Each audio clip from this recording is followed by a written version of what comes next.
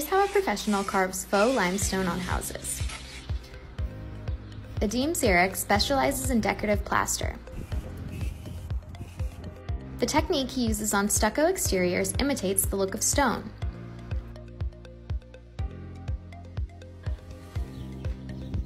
Each project starts with lime plaster.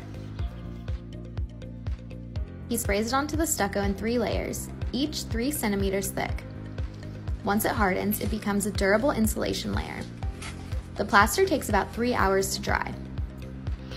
Then he adds a layer of color tint on top. To create contrast and depth, he sometimes adds different tints. Next, he uses a carving tool to cut into the hardened plaster. Adim has mastered doing this freehand. This technique is a cheaper and faster alternative to installing real stone. To maintain it, it needs to be waterproofed every 5 years.